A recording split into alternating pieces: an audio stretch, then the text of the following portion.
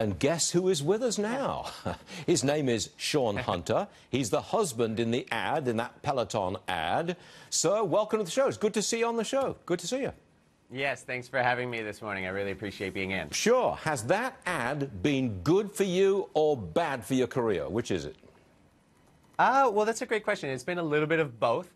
It's been good for my career in the sense that I'm able to talk about it with you guys and other interviewers. So that has been a really important piece. I'm happy to share my side of the story, of course. It's been a little bit bad in the sense I've been receiving some hurtful messages, and I just really don't appreciate it because when I watch the commercial, I just don't see it. I don't see these sexist allegations that people are talking about. Oh, Sean, I rewatch it over and over. I agree with you 100%. I just don't see sexism or elitism at all. I see you as an actor hired to do a job, and you did the job extremely well. And I'd like to see you get some upside. Thank you. Because the lady in the commercial, she got a gin commercial. Is there anything on your plate coming up?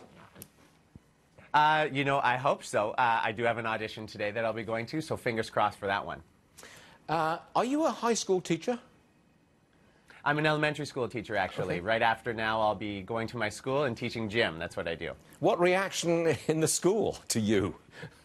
Oh, my goodness. You know, I've had a lot of students watch it, a lot of parents, my principal, and only positive things from them. It's quite amazing. The people who know me, my friends, family, my acting coach, parents, people that know me say it's good. They say, Sean, congratulations. It's a big deal when a Vancouver actor gets a role. Yeah, and so it's really nice. I've felt the support, and it's great.